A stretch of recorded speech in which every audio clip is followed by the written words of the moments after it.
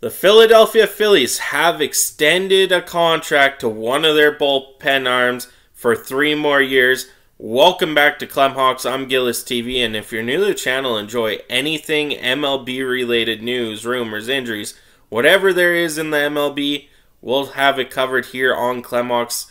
Thank you guys for all the support of late. We are on our way to 5,000 subscribers. Now, let's get into this. The Philadelphia Phillies have signed lefty reliever Jose Alvarado to a 3-year contract per a team announcement. The deal keeps Alvarado in Philadelphia through at least the 2025 season and includes a club option for 2026. Alvarado is represented by OL Baseball Group. According to Daniel Alvarez Montes of Extra Base, Alvarado will earn $9 million in each of the 2024 and 2025 seasons, with a $50K signing bonus. The 2026 club option is for $9 million with a $500K buyout. Alvarado and the club agreed to a $3.45 million salary for the 2023 season to avoid arbitration, effectively making this a 3-year, $22 million contract, a 2-year at 18.55 extension still. It's a 3-year contract for luxury tax purposes, meaning the Phillies will be taxed on a 7.33 AAV for 2023 as opposed to the previous $3.45 million figure. On the other hand, this also lowers the tax figure for the 2024 and 2025 season compared to the 9.275 figure it would have been if you structured a 2-year deal. So the Phillies go out, get a guy that's been pretty decent in their bullpen last year, and in his career he's been a pretty good bullpen arm, and this just locks him up, you know, coming from Tampa Bay back in 2021, going to the Phillies there. He's played pretty decent for the Phillies organization, going 11-3 in that time frame, with his first year at 4.20 ERA in 64 games, and then the next season 3.18 in 59 games. Has a lot of playoff experience. That's one thing that is good about Jose Alvarado as well. Now let's get back into this a bit. Alvarado, who is 28 in May, is coming off a phenomenal 2022 season that saw him post a 3.18 ERA across 51 innings of work. While that figure is good for a solidly above average ERA of 129, digging a little deeper reveals that Alvarado posted a dazzling 1.92 FIP last season, the 4th best in baseball minimum of 50 innings pitched.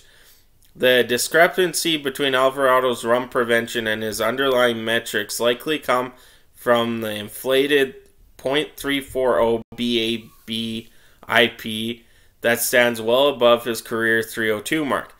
The rare lefty who can touch triple digits with his fastball, Alvarado's success came in large part from a 37.9% strikeout rate, which stood 7th in baseball among the last, or at least 50 innings pitched. So Alvarado's just this guy who, you know, can help a team. He has the experience. He's still young.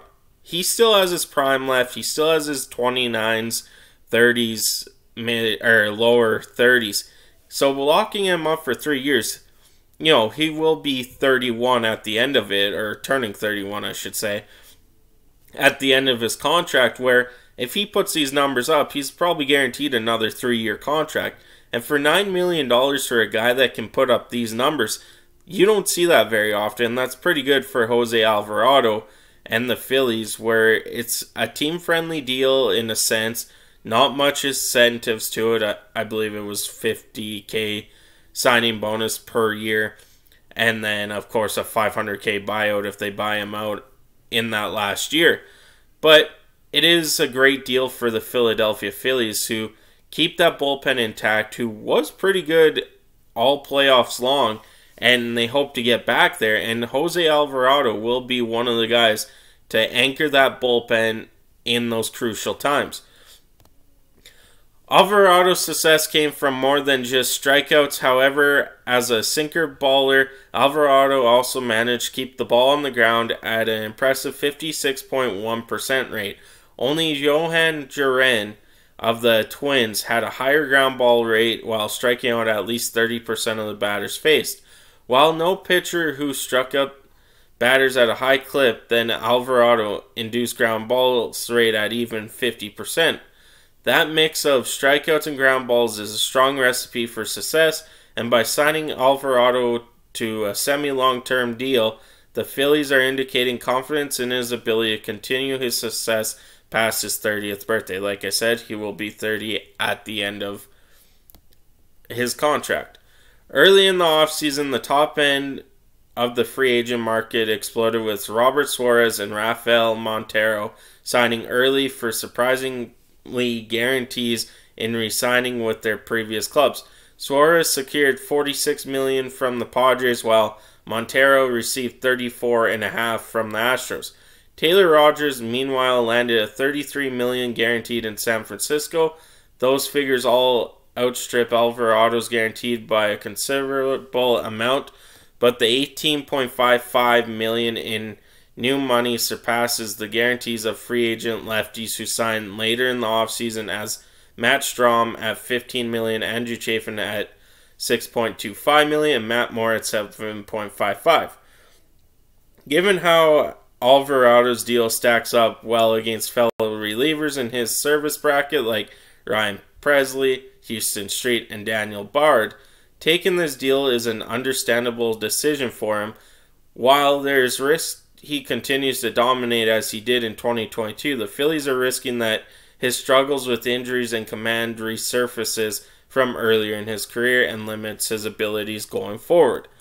This is the second extension at the back of the Phillies bullpen in as many days as the club agreed to a deal with Seranthony Dominguez yesterday that could keep Dominguez in Philadelphia through the 2025 season. With these deals, the Phillies have locked up a pair of exciting high-octane arms who can be penciled in for late-inning duties along Strahm and Gregory Soto for the next few seasons.